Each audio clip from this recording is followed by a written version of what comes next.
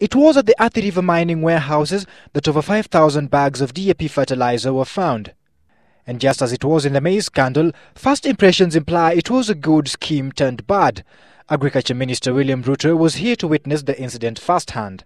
It is not right for these suppliers to go and rebag the fertilizer and sell it for a higher price. The government was granted 18,000 metric tons of fertilizer from Japan and sold the bags to 13 private companies at around 1,400 shillings per bag after competitive bidding. One of those companies was Fertiliser Services, which bought over 50,000 bags. An invoice from the Athi River Mining shows that 10,000 of those bags were sold to them at a price of 2,200 shillings per bag. When this fertilizer ends up in private hands, in traders' hands and private persons, our control becomes very limited.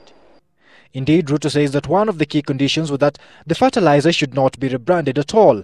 Fertiliser Services Limited says the conditions are not explicit on the repackaging issue, and therefore the same was not communicated to Athi River Mining when it purchased the fertilizer consignment.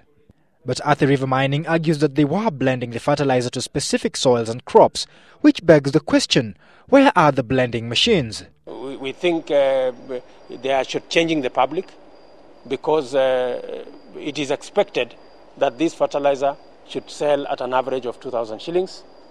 Mavuno in the market sells a lot for a lot more. In its defense, the Athi River Mining says it bought the bags at the right price and the company was merely engaged in value addition to make the fertilizer compatible with Kenyan soils. The two lorries which were impounded are being held at the Athi River police station.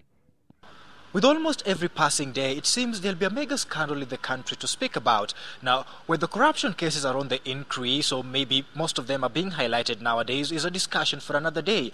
However, the fight against graft must continue and the culprits be brought to book. Andrew Ochieng, Citizen Live at 9.